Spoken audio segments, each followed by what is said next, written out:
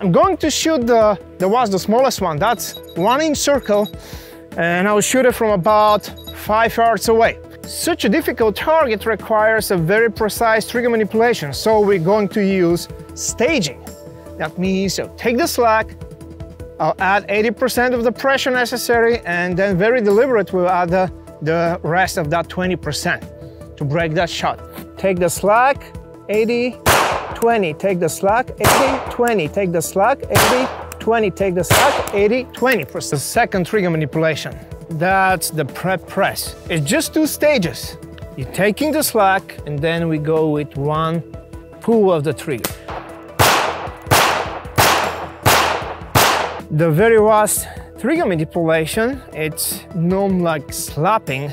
We're pulling the trigger with 1 consistent motion all the way through the slack to the actual trigger pull.